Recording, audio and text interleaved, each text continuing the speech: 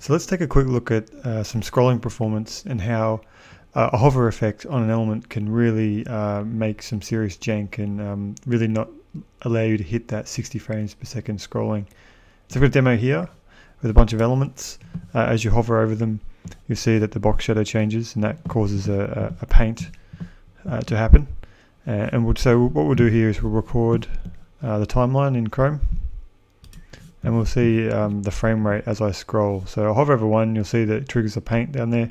As I scroll, you'll see I'm busting that 60 frame a second timeline there, and I'm really just hitting 30 frames a second, just jumping all over the place. And it's you've just ruined your scroll performance without even doing anything. So what we can do is, as the article stated in HTML5 Rocks on avoiding unnecessary paints, is you can disable the hover effect as the user scrolls.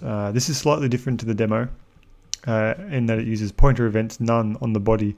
So basically the cursor passes through the body, and then no hover effects will actually happen. And you'll see the performance difference here when I do another record. So what I'll do here is I'll disable hover, start recording again, and you'll see that I can actually still hover over these and it'll still change and you'll still see the paints. But as I scroll, you'll see that now we're sitting nicely within 60 frames per second, because as we are scrolling down here, it's added the class of the body, which adds pointer events, and we can be buttery smooth with our scrolling. It's really cool.